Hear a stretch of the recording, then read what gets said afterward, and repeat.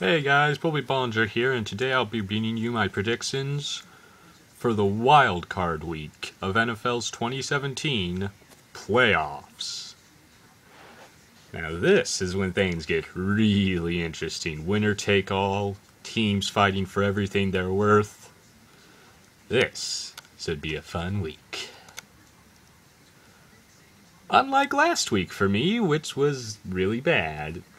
Now I will say that I don't expect anyone to do well in week 17. Going into that week, I knew it. I only sound confident there for the video's sake. Because week 1 and week 17, I've noticed, are 50-50s every single time. So don't feel too bad if you were really bad that week either. It happens. But I still have a record of 155-101, so that's nice. Oh. Yep. Only the elite teams get into the playoffs, guys. Only the elites. Well, the Raiders were elite, yes, until Carr got injured. Now, what's going to be the difference in this game, where neither team is really certain on its quarterback? I think the difference is going to be the Raiders have weapons that their new quarterback can use, while the Texans do not. Now, the Raiders quarterback, even with these weapons, he's not going to be Derek Carr. Probably. But at the same time, he's also not going to be Brock Osweiler. So he'll be, expect something decent out of him. And with those weapons and a decent quarterback, the Raiders should be able to pull off a win.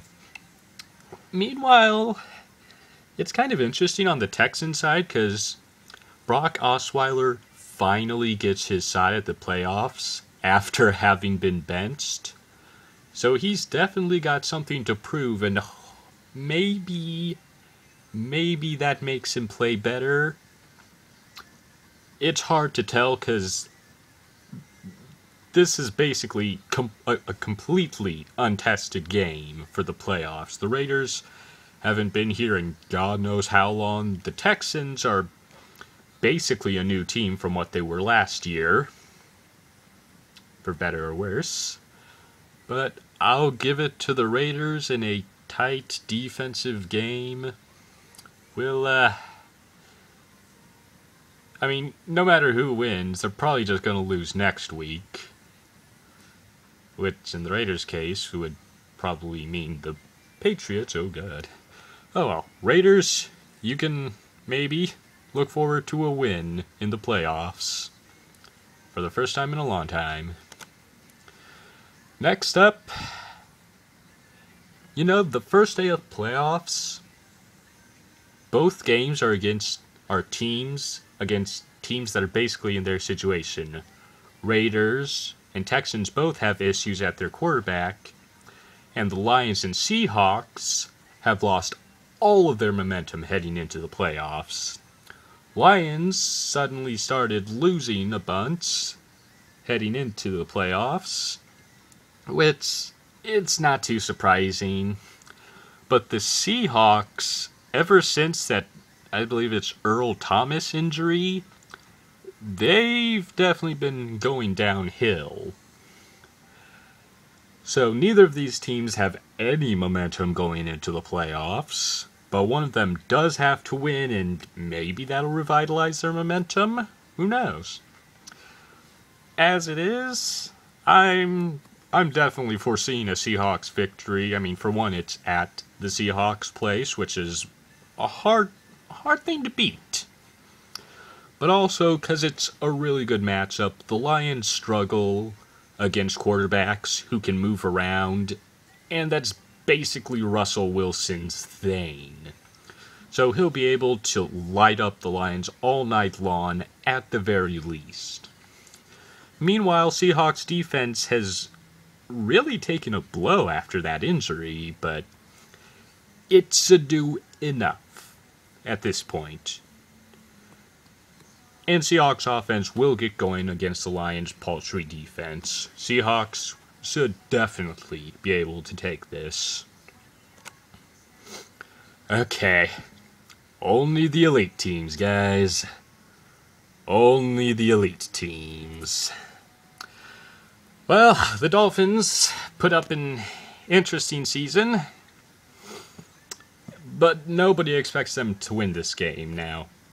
If they replicate their performance from the last time they took on the Steelers, they'll definitely win. They won last time, they'll win this time if they do that. But everything says Steelers win. I mean, it is just an amazing matchup for the Steelers. They're against a team that loves to run the ball, while their defense is basically made for stuffing the run. And while it'll give up the pass, Dolphins aren't that good at the pass.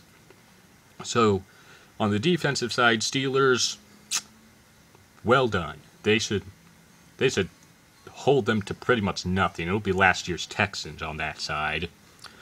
Meanwhile, on offense, the Steelers have a quarterback who can move around to kind of mitigate the fact that the Dolphins have a good pass rush. But the secondary of the Dolphins, really bad. Really, really bad. Holy crap. That was horrible. Steelers should be able to light up the Dolphins in the passing game with ease, no questions asked. And finally, Packers beating Giants. The Packers are on a hot streak here, as are the Giants. Now, the Giants' defense is what's putting them on a hot streak. It is playing like champions. It's basically replacing the Seahawks. But Giants' offense is terrible. They went from last year having one of the best offenses to this year having one of the worst.